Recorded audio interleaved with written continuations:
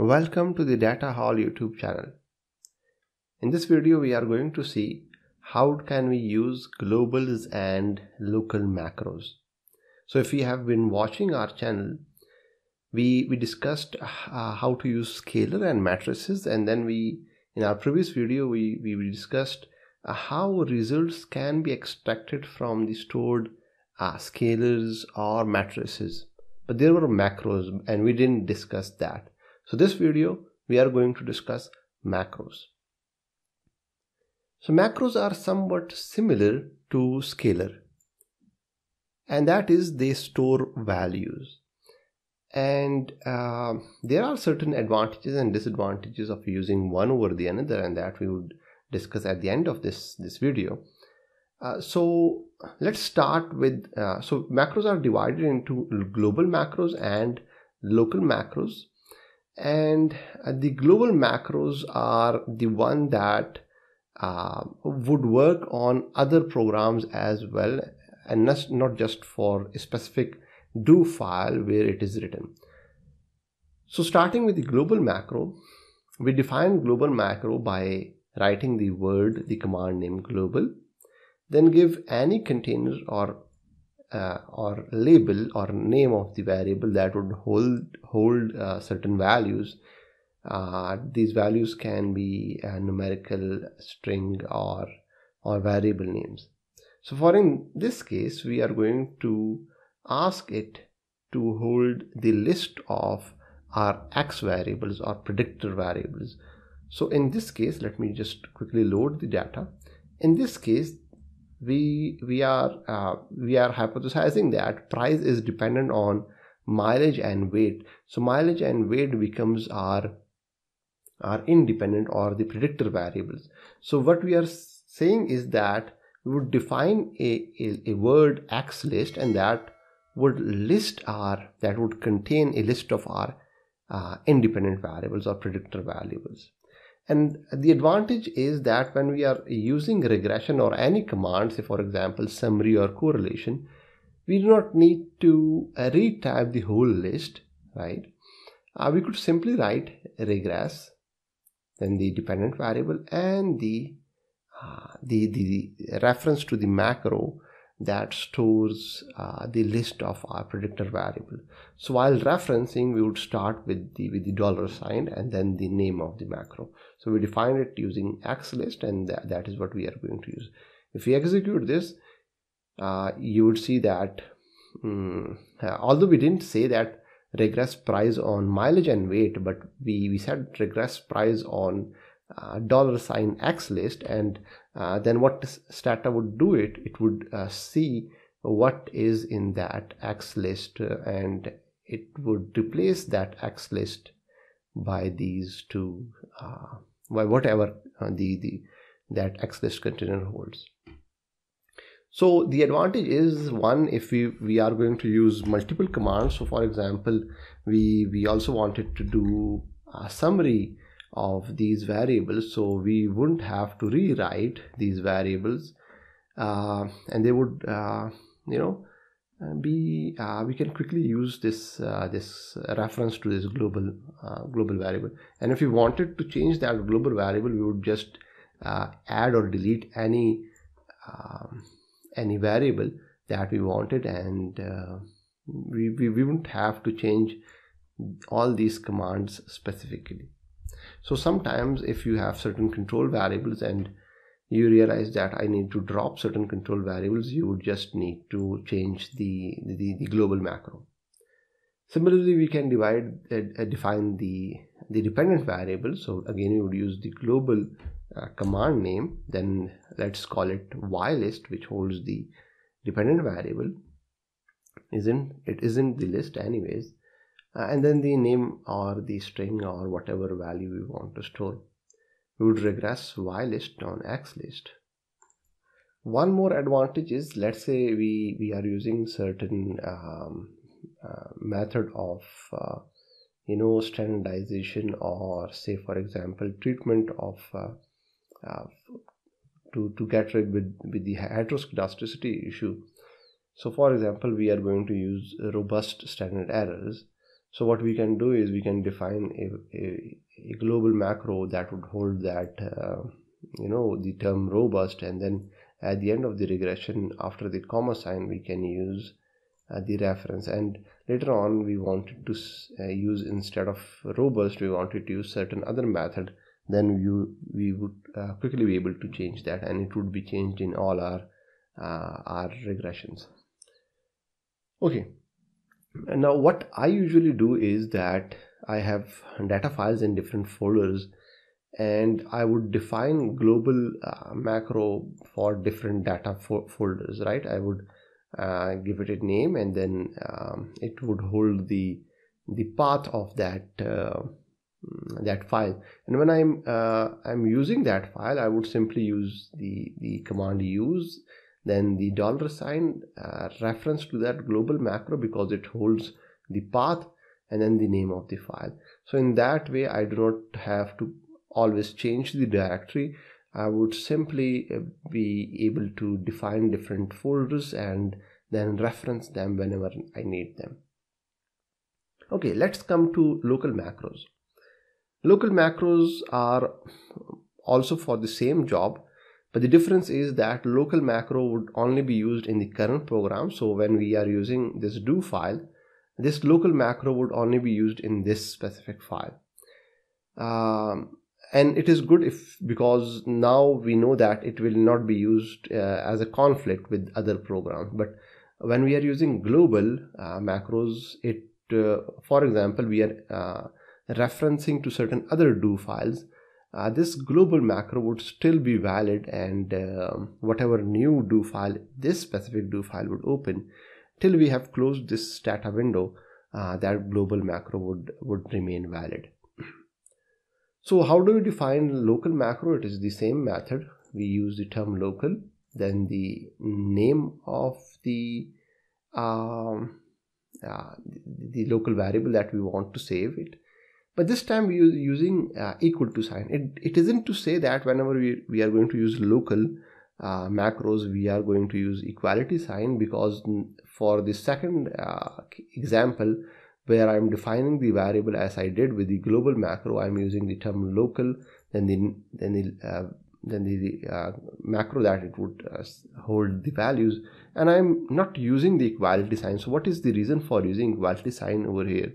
The reason is that using equality sign tells Stata that this macro, it would cause this macro to evaluate an expression. So here we have an expression, and we want this local 1 macro not to store 5 plus 5, rather to evaluate this expression, and whatever value is resulting from this expression, we want this local 1 macro to store that value, right? Not the expression itself, but the resulting value from the expression. So for numerical values, using equality sign stores the result of the expression, and not the characters or the strings itself. Okay, so and that is what we can demonstrate from here. Okay, so you would see that when I execute this local display, first of all, how do we display or reference to local variable or local macro, sorry.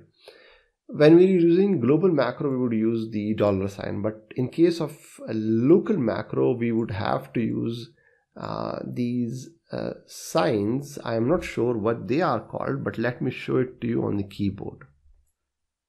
So this first sign is the one that you would see over here with the escape sign. It is along with the tilde sign. If I use this expression, right, the button, you would see that it gives us the same value, whereas this is a simple apostrophe which I get from this button, right? So now you know where these are and how do you reference to a local macro.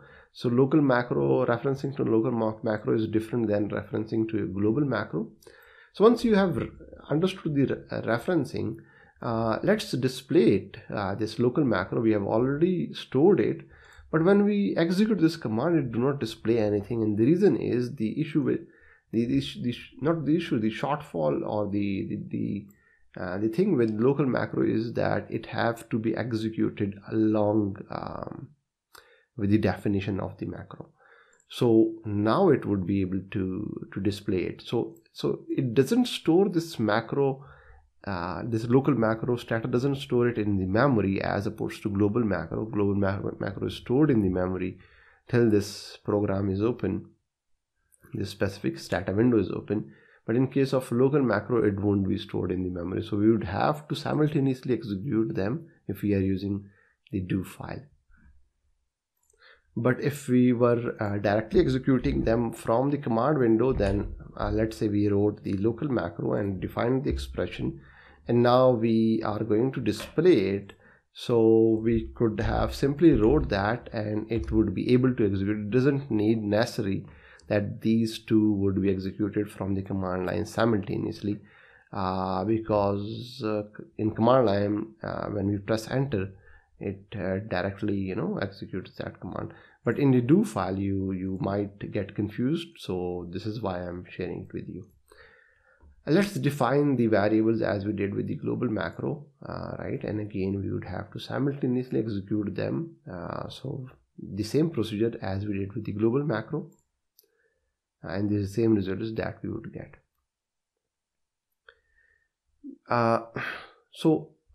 Let's say we wanted to generate a new variable, right? And so what I have done is that for each variable that is stored in this local list, I want to generate a new variable and call it new underscore and the name of the variable that is stored over here, and its value would be equal to the variable itself. So what it would do is it would start with the mpg variable. It would generate a new variable called new underscore mpg, and it would hold the values in the mpg variable, and then it would move on to the second variable. So again we would have to execute them along with the local command that defines it, because we are using it from the do file. So now if I show it to you from here, we have two new variables, new underscore mpg and new underscore weight. So this local macro comes quite in handy when we are using loops. But one thing that should we use scalar or macros, because they do the same thing. What should we do? Should we use scalars or should we use macros? Now scalars are simpler, they are faster. Scalar is drop but the thing with scalar is that it would be dropped if we are using the clear all command, right? So let's come here. What I have done is I have defined a local macro, a global macro, and a scalar. So A is local macro, B is global macro, and C is a scalar. They all have values, and when I execute this command, we should see, although I have cleared the data, so the data would be removed, but when I execute, we see all the three values 1, 2 and 3. So all the even after the clear, the local, global and the scalar would remain in the memory. But what if I use clear all command? Now you would see that I do get 1 and 2, which is local and global macro, but C is not found, which was the scalar, right? C was the scalar. So the reason is that when we use the clear or command, it would remove the scalar from the memory, but the local and global would remain there. And lastly, when we are using global macros or local macros, to reference them we are using certain commas or dollar signs. So if I'm looking at this program, I can quickly see that this is a local macro, this is a global macro, and I do not know what C is, right? So this is a visual advantage of using a local and global macro, because we can quickly know what we are getting into. Lastly, with the numerical expression, we did use equality sign, but if we wanted to add a string expression, then we would not use the equality sign, rather we would use the inverted commas. sorry, let's use this some string expression. Okay, so for that we would also have to use inverted commas over here, and if I even did 5 plus 5, so that would also be given as a string rather than executing the expression. Thanks for watching this video. Stay tuned to this channel, and I hope you would learn more.